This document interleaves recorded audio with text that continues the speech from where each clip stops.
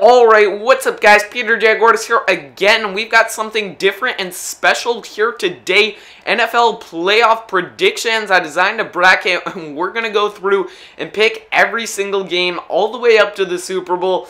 Obviously, this is tough. A lot of things can change. So please don't hold me to this, and I'm probably not expecting to get a ton right, but we are going to go through and see how we do. So let's get started. Okay, first matchup for this wild card round, it is Panthers-Cardinals. Panthers backed into the playoffs with the NFC South being terrible this year. Well, the Cardinals started hot, and then, of course, Carson Palmer went down, Drew Stanton went down.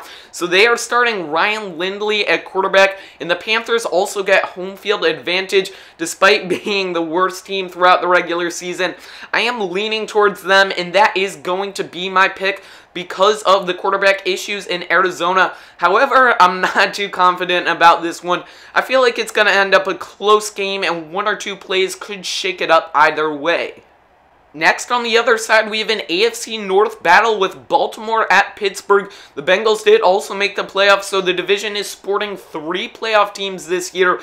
But anyhow, a good matchup. These teams always go head-to-head. Haloti Ngata is returning for the Ravens, which should help. And one potential issue is that Le'Veon Bell will not be available for this matchup in Pittsburgh. Looks like Ben Tate will be the replacement. I still like their offense a lot. Roethlisberger and Antonio Brown have been playing great recently, so I am going to give them the nod in this one. And I do think they are the type of team that could pick fighter and keep rolling throughout the playoffs. Our other AFC wildcard matchup is Bengals-Colts, and this one's really interesting because of the differences in the quarterbacks.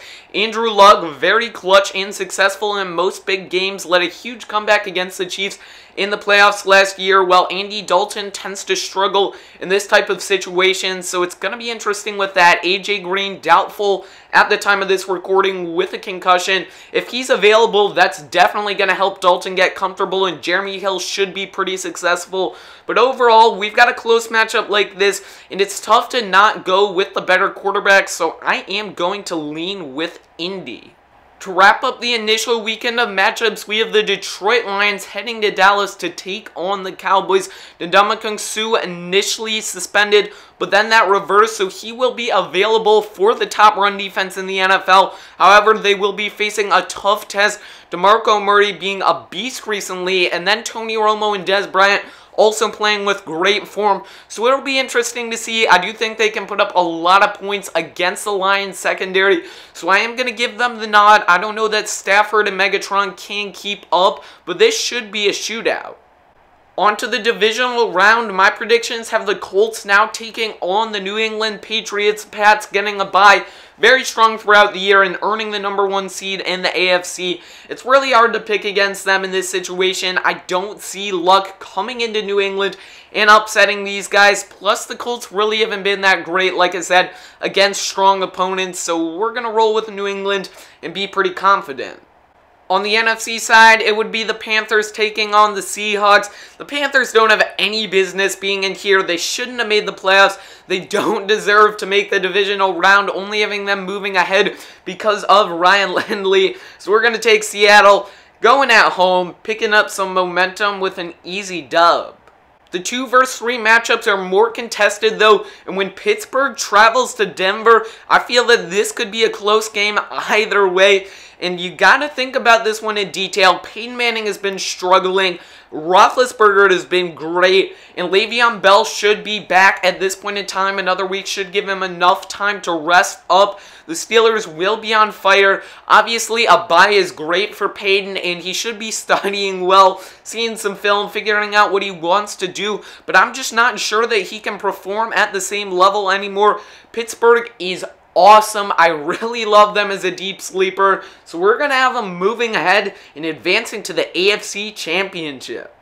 Packers-Cowboys is another game with 2 dominant offenses, and had this one been in Dallas, I'd really be on the fence, not sure who I want to take. But if it's in Green Bay, which is what would occur with this scenario, then I'm leaning with the Packers. Rodgers and co should be prepared for cold, snow, whatever happens, and they are the better team. They earned this bye. They have a week's rest. I'm still not too comfortable with Romo making a deep run into the playoffs, So we'll take Rodgers, and they'll move ahead to play the Seahawks.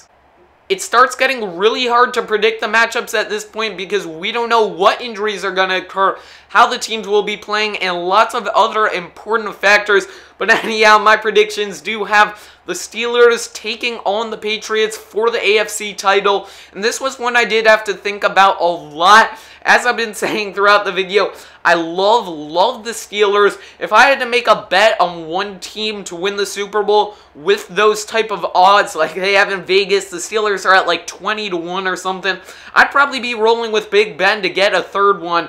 But I don't know in this game whether they can take on New England, who is having an easy matchup against the Colts and having a bye even the week before that. They should be more prepared. The Steelers could be that team that is picking up momentum and nobody wants to face. But I think we're going to edge towards Brady. Gronk going to be very tough to defend. I don't think there's anyone on Pittsburgh who can cover him. So we'll take the Patriots to win the AFC. But who will they face in the Super Bowl? Well, of course, the winner of Seahawks-Packers, but that's not the easiest to decide either. Big matchup for quarterbacks, running backs, and heck, even the defenses will be interesting. Rodgers with Jordy Nelson, Eddie Lacy, and all those guys taking on the Legion of Boom, trying to avoid having too many turnovers.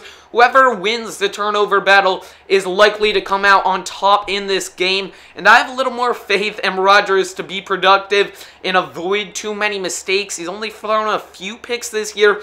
Lacy shouldn't have to fumble, and hopefully will be reliable for them.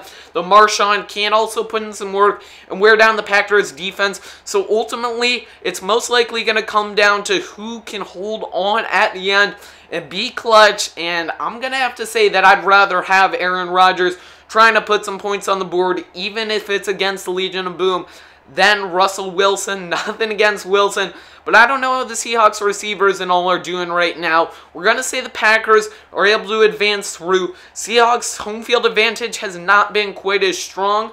No Hail Mary this time. Packers coming to the Super Bowl. So here we are for Super Bowl 49, Patriots-Packers. This would be a rematch of something we had earlier in the year where the Packers defeated the Patriots 26-21 at home. I don't want to read into it too much because obviously a lot has changed. But one thing to note, Rodgers did a great job spreading the ball around. He threw for nearly 400 yards. Guys like Devontae Adams, Randall Cobb, Jordy Nelson, James Starks, Eddie Lacy, Andrew Corliss, all catching at least a couple passes, while Brady was primarily targeting Rob Gronkowski and Julian Edelman in addition to Brandon LaFell, but he was more narrowed in his targets. The Packers played a very clean game all around, not a single turnover, while the Patriots did the same. So in this case, it's really going to come down to who makes less mistakes, who's going to be big at the end, and it should be a very exciting one. Could definitely go to either side, and one or two iffy plays, a pick six here, an unlucky fumble there, is most likely what would determine the game, because it is most likely going to end within a score or two. But with all of that considered, I am going to take the Packers. Stronger offense. I like Rodgers more than Brady for this Super Bowl. I'd rather have Lacy than LeGarrette Blount or any of those other guys in terms of a power back, and then also having so many more weapons. Rodgers is going to be able to do more. Brady's narrow, but even though the Patriots have a strong secondary, I feel like the Packers can move the ball around, do some different things, show them different looks, and still be able to put points on the board. So it is going to be close, but I am going to take the Green Bay Packers winning Super Bowl 49, 27-24, and obviously the score is kind of random, and I don't know about that. But we are taking the Packers. Here is the full bracket, and that is going to be it for the video. So thank you for watching. Stay tuned for more videos. Leave a like if you enjoyed this video and hearing my predictions. Subscribe for more NFL and Madden content.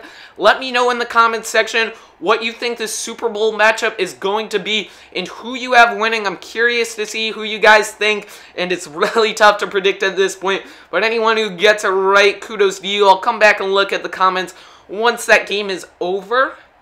But anyway, guys, I'm out. Peace.